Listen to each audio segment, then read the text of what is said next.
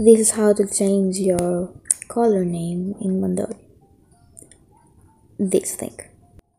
If you want to do it as the same color of your pen or something, just take a screenshot.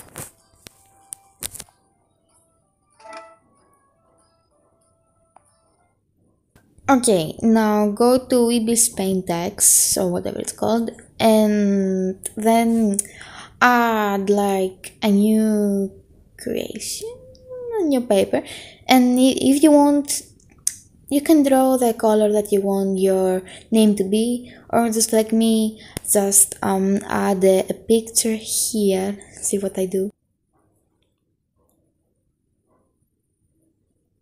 Okay, so after you add the picture, zoom it on whatever color you want it to be, and just put cursor on this.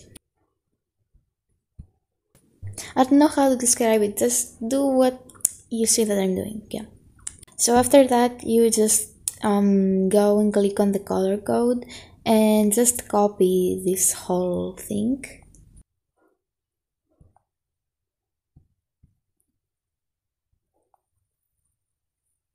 Now go to Bandori again and just tap on your name, and in front of your name just use this symbol that I am showing right now, then paste what you copied lastly, and then again the symbol, and then again the symbol, and see, and then again the symbol, and then just write your name.